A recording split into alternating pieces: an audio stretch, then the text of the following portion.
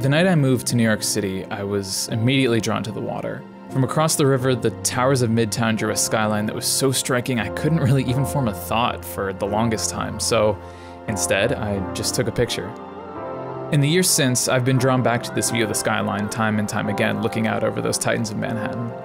To me, there's something special about seeing it from this angle. The noise and the music and the beauty and the horror is all flattened to a pretty painting on the other side of the water. Bouncing around my mind when I took that picture was the thought that across that river, among those twinkling lights, all my dreams could be made real. It was there that I would silence those who doubted me and make proud all who championed me. It was there, across the quiet water in New York City, where anything was possible. Even now as I watch from afar, that feeling of magic is still there, calling me with the promise of endless possibility and opportunity. And yet, I'm here to say goodbye. For now, anyway. The biggest thing people get wrong about New York is they think they can understand it. But the reality is, much of the experience of the city is just at odds with itself. It is simultaneously beautiful and terrible. It's wondrous and depressing.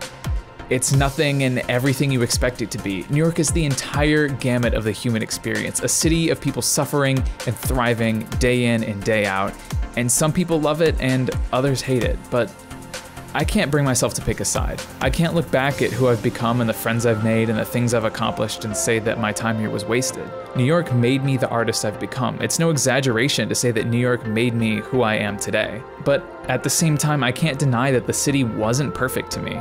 Just as many of my dreams were shattered as they were fulfilled, probably more, to be honest. The city's ambient stressors turned out to be bad for my health, and in working in the highest echelons of the media world, the inherent lie of the meritocracy was laid bare in front of me. I realized that no amount of success or money was making any of us any happier, and all of a sudden that twinkling painting on the far side of the water looked just like a shiny facade, held up by the blissful ignorance of the people around me.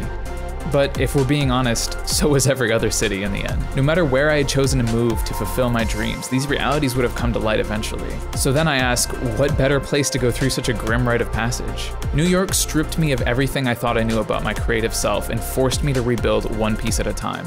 Had I not gone through the misery and the joy of calling this place home, my life would be a shadow of what it is today. But now, New York is empty.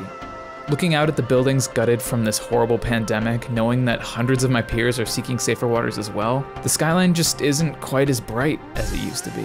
And suddenly, no longer do I stand at the end of a rainbow at this final destination of opportunity and success. But now I can turn and look to the west and see the long roads before me splitting like the branches of an old tree. New York was never the end for me, but what I didn't realize was that it was actually just the beginning. So, like a dusty old cowboy, as I ride into the sunset, leaving this odd place behind for the time being, I feel warm knowing that I was able to call this place home for an entire chapter of my life. And when I return one day, when the plagues have passed, I can do so knowing that this place will always be a part of me. So goodbye, New York, until we meet again.